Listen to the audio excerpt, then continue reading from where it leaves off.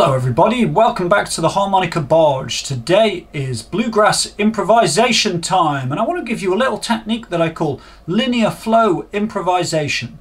Do stick around to the end of the lesson because I'm going to give you some extra tips with this exercise. So improvisation is a really big topic, and I think it can be useful to think of improvisation on a sliding scale, with the more free side and the more structured and the more planned. For example, me talking to the camera now is improvising. Okay, I've used all these words before, I've even used most of them in this particular order, but I haven't done it right now at this time, and I'm not following a script, so there's an amount of improvisation in conversation. So if you say that you don't improvise, you're already improvising. When we tell stories, we're improvising. We might have told them before, but we might have told them a little bit differently. And we're drawing on previous experiences to then make something happen on the spot. That's the definition of improvisation. This lesson is part of my Bluegrass and Country Harmonica course, level 1, a beginner's course, so do check that out if you're interested in more of this kind of stuff. Here's our scale or group of notes.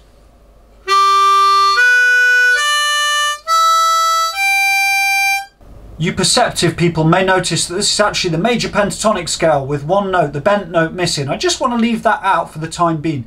You can definitely put that in after, but we'll just leave it out for the moment. So my objective with this scale is to just play up and down it smoothly without stopping. Okay, I can repeat sections for as long as I like. Obviously it might get boring if you just repeat two notes for a whole minute. But the objective is to keep going. Linear motion, just keep going through the exercise.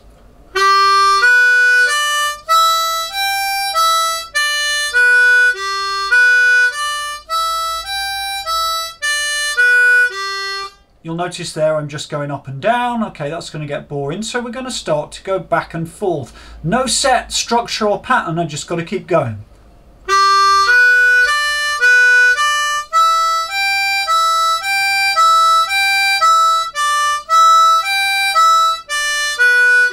So now I'm going to repeat some of the notes, but I've still got to just keep going, and the key is to not go too fast at first. So I'm thinking about everywhere that I go.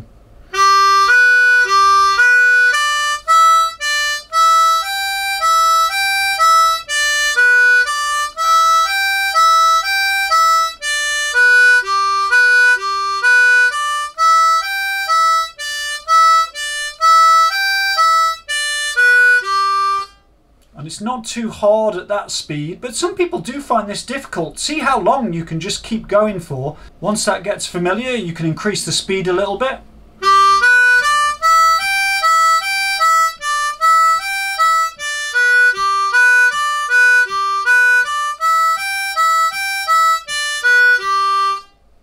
You'll notice at the moment that I'm only playing notes next to each other, so I'm not jumping around.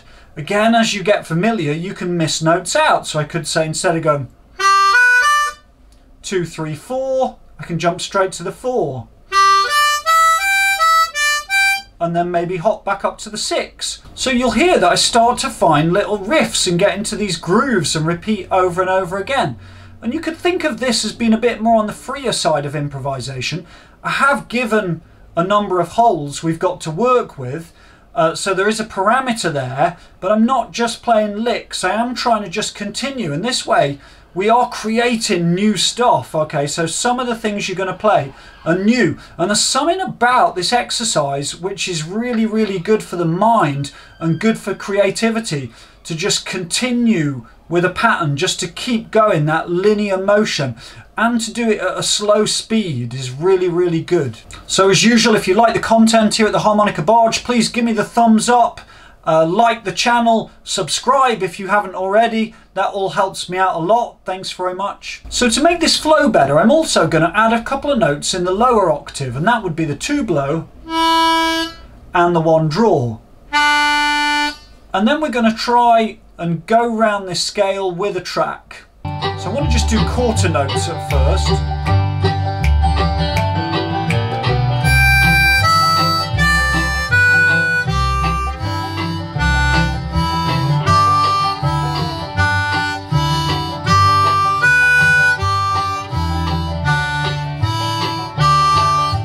Now you might think that's really slow, and it is, but that's good because we're cementing the scale and we're doing it at a speed where we can be intentional and think about the next note. I could increase that to 8th notes, but I wouldn't rush into this.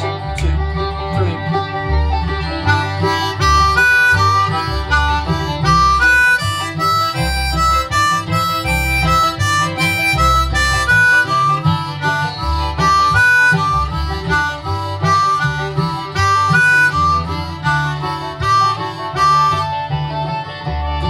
Try 16th notes, probably too fast.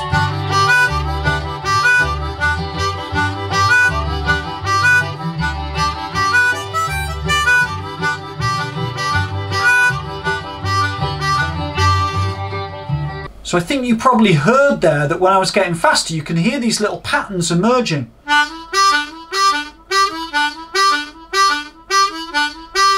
But again, don't rush with this, just take your time. And you might find that if you've also been practicing licks, you go into some of your licks you've learned before, and that's good. It means that you're accessing vocabulary which you've already memorized. So this isn't about necessarily trying to find licks, but you will have some really happy accidents. And this kind of playing will just free you up to be able to move on the harmonica and start to create your own patterns and your own improvisations. So do try this slowly at first, then you can put on a track and increase the speed and have some fun with it. We're not too worried about what the chords are of the backing track at the moment. That is a very valid thing to be concerned with, but that's a different kind of improvisation. That's not what this is about.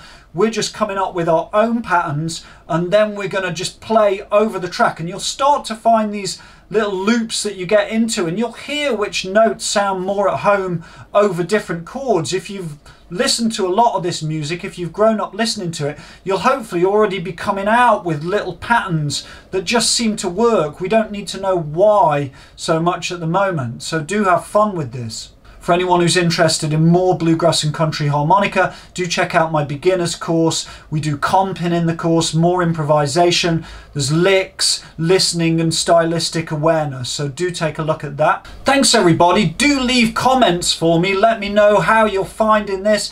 Is it helpful? Does it have no benefit whatsoever? It'd be great to know.